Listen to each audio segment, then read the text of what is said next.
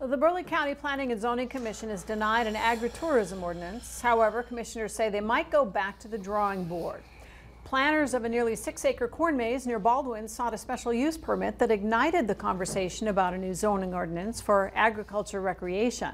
Planning and Zoning previously denied the permit because of a neighbor's complaint.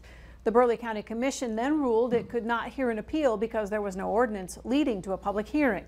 A representative for the corn maze says there are no rules saying the maze can't open. However, commissioners say an ordinance gives permission, and without one, activities like a corn maze are prohibited.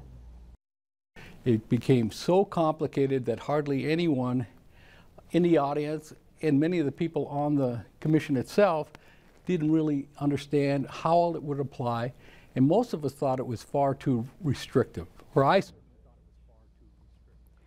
A representative told us they would have liked the corn maze to be open at this point, and they're taking some time to process the commission's decision.